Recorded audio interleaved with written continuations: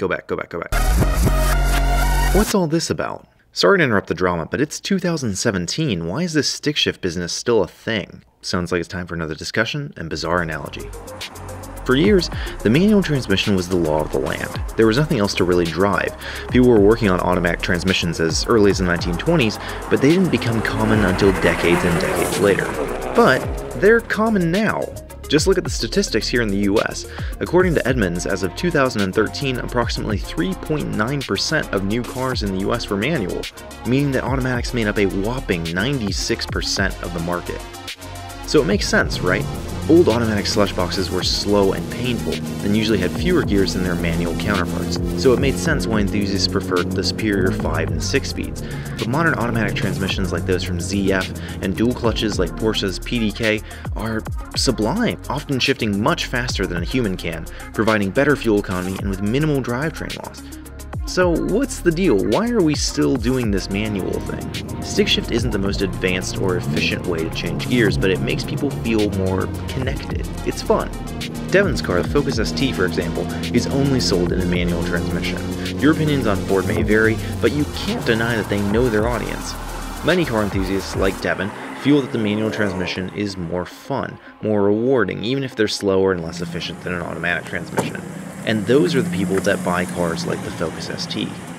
With the manual, you're more involved. With the automatic, you might as well be the passenger.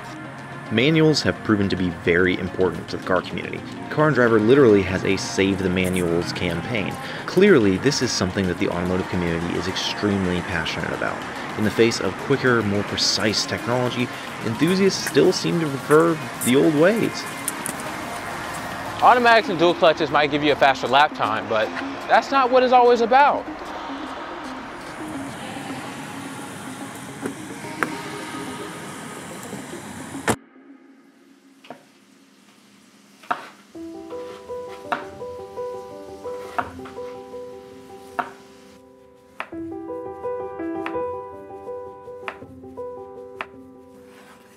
Remember earlier how I said there was going to be a bizarre analogy? This is that.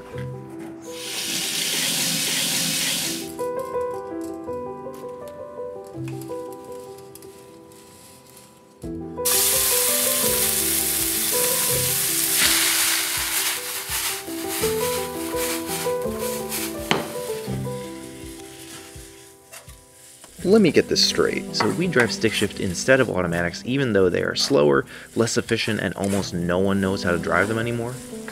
It's like cooking. Anybody can take a TV dinner and put it into a microwave for 4 minutes and have a meal. It's basically the same every time and they taste fine. They're pretty cheap and they're easy to make. It's consistent. In theory, it seems better than cooking. It's way more efficient, you don't have to buy all the individual ingredients and look up a recipe and worry about temperatures and flavor and all that, and it's probably cheaper than cooking too, and it's much faster. But when you cook, it's more rewarding. You get to combine the ingredients and you get to create the flavor. It's more involving, it's more expensive, sure. It's not really the logical choice, but we still do it because it's satisfying. When you sit down to eat, you know that you were the one who created that dish. It's just like if you catch a good heel toe in a manual transmission car and you're able to seamlessly downshift. It feels awesome, it's super rewarding. And while you're never gonna mess it up in an automatic transmission car, you're not really doing anything. You can't mess it up, so you never feel that reward. Driving isn't all about the numbers. Life isn't all about efficiency. Sometimes you gotta do what feels right. Got here as fast as I could. Oh, yeah, dude, now we're doing this.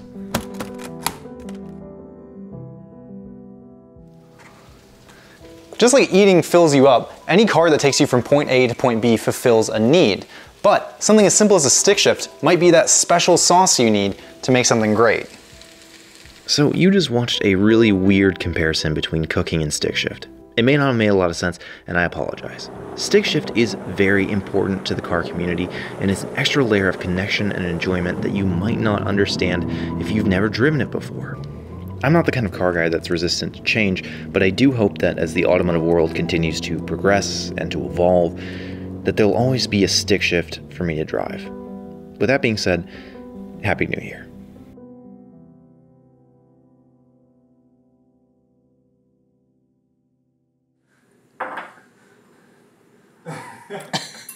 Ha ha!